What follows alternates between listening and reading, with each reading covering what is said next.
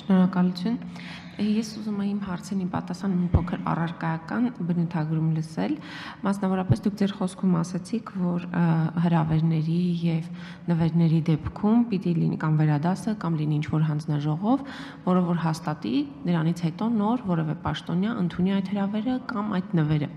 Ես ուզում եի հետաքրքրվել հաշվի առնելով ձեր միջազգային փորձը, որ ասացիք միջազգային օրենսդրության տեղայնացմամբ եք զբաղվել։ Ինչպես է կարգավորվում այս հարցը, այսինքն եթե որևէ պաշտոնյա նվեր է ստանում, ասենք բերում են այդ նվերը, ասում է դիր պատուհանի մոտ կամ դռան մոտ գնամ ճշտեմ, վերցնեմ թե չէ, այս իրավիճակը ոնց եք դուք պատկերացնում, խնդրում եմ փաստացի նկարագրել, շնորհակալություն։ Շնորհակալություն։ Գուցեև առաջին հայացքից դա թվում է անսովոր, բայց կարծում եմ հենց նման իրավիճակներում եւ կսերմանվի այն մշակույթը, որ առհասարակ այնպես չի, որ կարիք կա պետական պաշտոնյաներին նվերնել տալ եւ ոչ միայն պետական պաշտոնյաներին, քաղաքացին պետք է գիտակցի, որ ցանկացած կատարված աշխատանքի համար մարդիկ արդեն իսկ բարձրատրվում են եւ ինքը կարիք չունի նվերներով հանդես գալու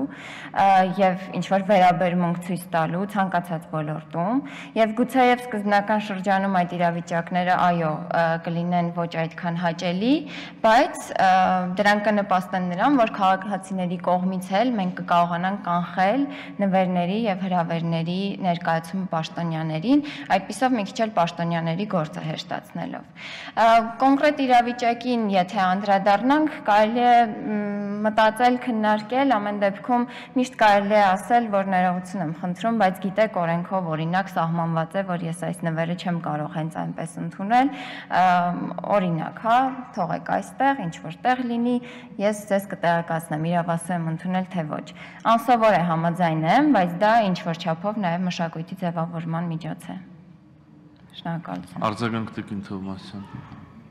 Շնորհակալություն, նվերի մասով հասկանալի էր, խնդրում եմ նաև հրավերի մասը, էլի մի փոքր մանրամասնեք, այդտեղ օրերի խնդիր նաև բնականաբար կլինի, միջոցառումը բաց թողնելու կամ այնուամենայնիվ մասնակցելու որոշման մասով, այսինքն ինչ պիտի անի պաշտոնյան այդ հրավերը ընդունելու եւ չընդունելու մասով եւ ինչու մենք կարող ենք որևէ հրավեր դիտարկել կոռուպցիայի դրսևորում։ Շնորհակալություն։ Նախ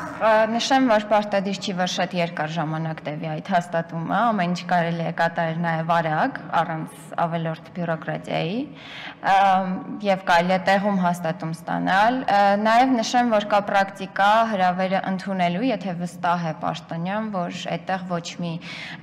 ավելորդ նկատառում չկա, եւ հետագայում այն հայտարարագրելու եւ ստանալու post factum հաստատում, օրինակ, հա։ Կարող է նաև այդպիսի մեխանիզմ գործել։ Այնպես որ այստեղ էլ միշտ կարելի է ինչ-որ լուծումներ գտնել, կարևորը սկզբունքներն են իմ կարծիքով, բացառություններ միշտ արվում են եւ կարող են արվել, ինչպես նաև կարևորում եմ այն, որ այդ ամենը հաստատման գործընթացը, հայտարարագրման գործընթացը լինեն հնարավորինս պարզ, արագ եւ ավելորդ անհարմարություններ չպատճառեն ոչ մի կողմին։ Հրավերների մասով թե իրենք ինչ կոռուպցիոն ռիսկեր կարող են ներառել, ասեմ, որ հրավերները իրենք միջազգային պրակտիկայում ընդունված են եւ վերահսկվում են, որովհետեւ դրանք կարող են որոշակիորեն պարտավորեցնող լինել հետագայում։ Գուցե եւ նախորոք չարվեն ինչ որ հստակ նպատակի համար, բայց հետագայում պարտավորեցնեն պաշտոնյային ինչ որ արտոնություն կամ ինչ որ հավելյալ ծառայություն մատուցելու։